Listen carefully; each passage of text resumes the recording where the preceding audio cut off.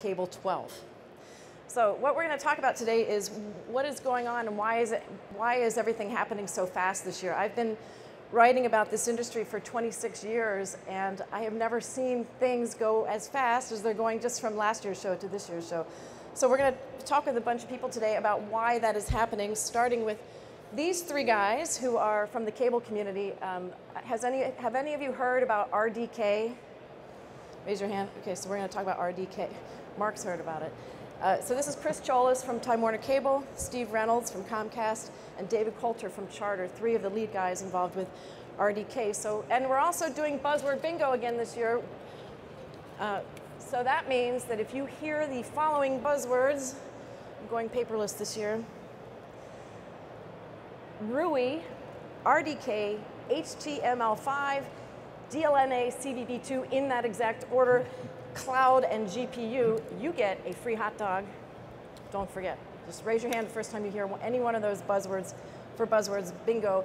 So, okay, guys, let's start with this kind of notion of innovation happening so quickly up the stack. You guys are kind of at the bottom of the stack with the RDK, but let's talk about what is RDK, why is it happening? Go for it. You got a Buzzword Bingo over there. Oh! Sid, a hot dog for you. So the RDK is a software platform that Comcast started working on a couple of years ago. And it really was an idea that was born out of this notion about how do we move faster.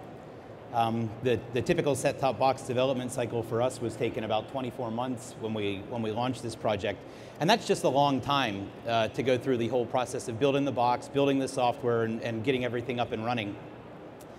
And so we had this notion of building a reference design for software that would bring all of the modules necessary together into a pre-integrated kit where we could take that kit and work directly with the SoC manufacturers to get the RDK up and running on those chip platforms before the box, before they even started building a box around that chip.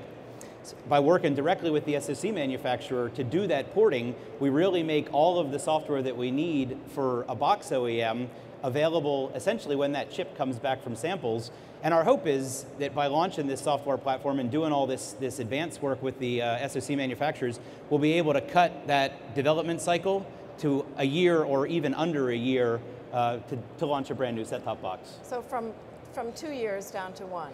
That is the hope, and if we can get it even shorter than that, I think that would be great. Okay, so what does it mean from while we're on you, Steve? Talk about the ITAS licensing arrangement announced on Friday. Oh, sure. Yeah. So there were a couple of announcements that were done around the RDK leading up to the show here. ITAS announced that they had signed the integrators agreement, which means that they now have access to all of the source code of the RDK, all of the source code that's in the open part of the RDK. Is there a closed part? Well, there are a couple elements of the RDK, and we'll talk about that a little bit more, that are proprietary. So things like the PlayReady DRM and the Adobe Flash engine. Right. Obviously, we don't make the source code to those elements available because those are owned by those entities. But most of the RDK is available, and it's part of the community source project. So ITAS signed the agreement. They have the source code, and they're actually able now to do work both for the operators and for box OEMs who may want to hire a third party to do RDK integration work. And there are a number of companies like VividLogic, Sentosa, and other companies that have signed the RDK integrators agreement as well that are available to do that kind of work. Okay. So how does this go to market? You have this happening at the chip level now. When will we see boxes with it? And so you can actually see boxes today that are running the RDK. Can I? Yeah, absolutely. For those of you who saw the announcement that Comcast made about the X1 guide, our X1 program, which had the code name Excalibur, those boxes are actually already in the field. There are customers in our Augusta, Georgia system that have been participating in a field trial, and you'll see more launches this year of that X1 platform, which is all built on top of this RDK stack. All right, what do you guys have to say? Chris? What do we have to say? We've been looking at the RDK for our IP set-top initiatives that we're working on towards the end of this year and early next year. We're excited about the RDK for a number of reasons. One of them is mostly on the integration side. We see a very large benefit into implementing a single stack across multiple vendors, which we hope the RDK will offer us. We spent a lot of time in that in that portion of the development cycle when we did OCAP, maintaining 3 separate OCAP stacks, and it took a lot of time. There were a lot of differences, a lot of coordination to make that happen. So the benefit to running the RDK is really that. Keep everything simple in the stack, down inside the IP set top, do a lot of modifications above the stack or above the browser, and, in the HTML5 world, and get it out as quickly as possible.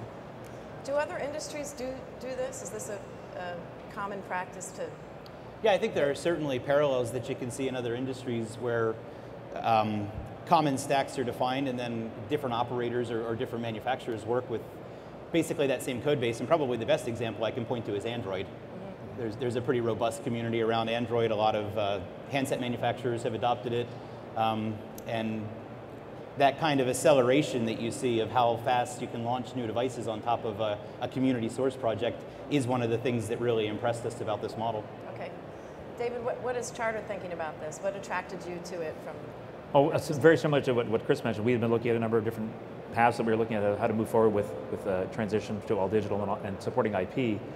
And so we've been mostly in the lab at this stage, working with a number of different hardware manufacturers, working with Vivid Logics, now SeaChange, as our sort of integration partner.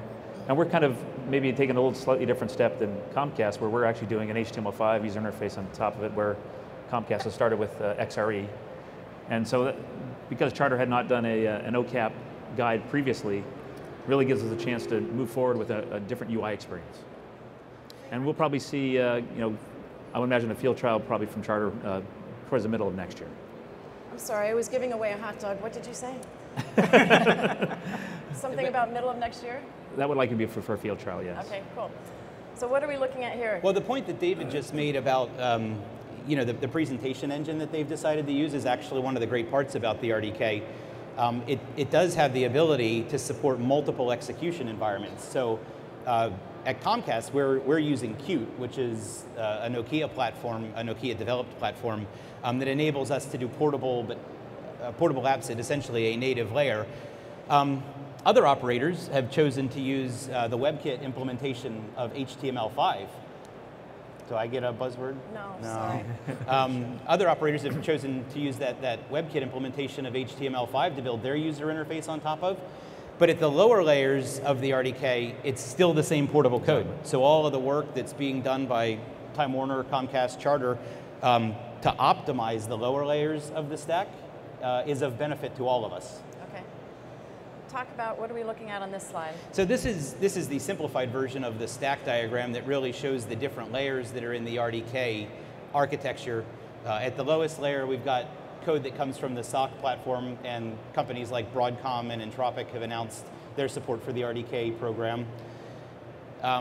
They do the basic porting. They actually take the RDK and make it work on their platform. On top of that, an OEM would take that base port and make it work on their specific box.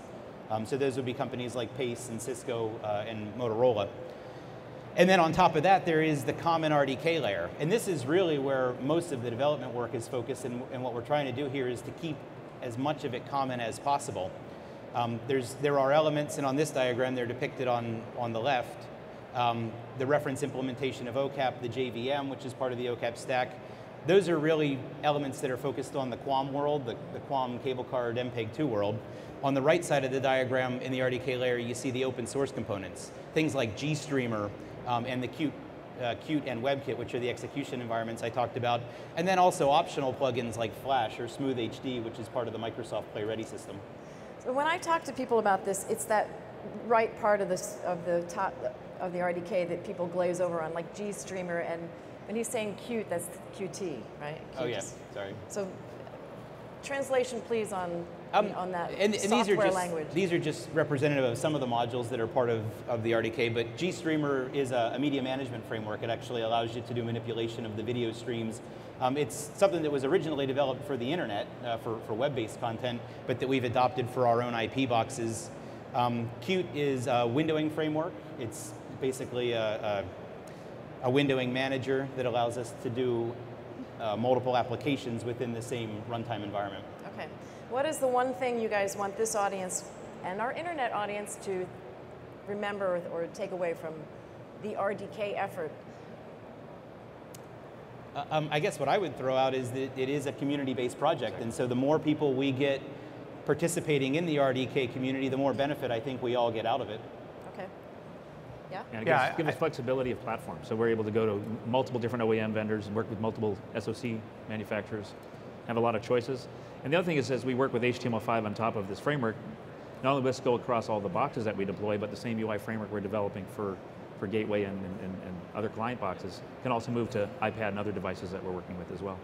And I think we're trying to consciously actually align from a cross-MSO perspective, where we didn't get to do that on OCAP. We didn't leverage changes that maybe Comcast or Charter was doing on the OCAP side. This is a real platform that we're all going to work towards together so that the community can actually benefit from this. Very nice. All right, well, thank you guys. Steve is going to stay up here and be my Ed McMahon. Yes. You other gentlemen are dismissed. Thank you.